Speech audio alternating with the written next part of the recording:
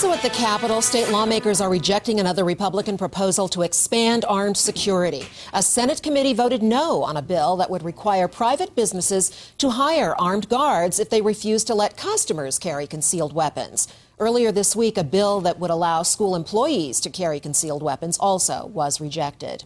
Another high-profile murder is fueling the gun control debate this morning. A 15-year-old girl who performed at President Obama's recent inauguration was shot and killed in Chicago. Hadia Pendleton had just returned to Chicago from Washington, D.C. She was in a group taking cover from the rain under this park shelter when a gunman came from behind this fence and started shooting.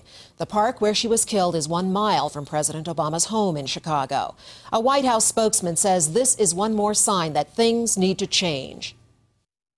And as the president has said, we will never be able to eradicate every act of evil in this country, but if we can save even one child's life, we have an obligation to try when it comes to the scourge of gun violence.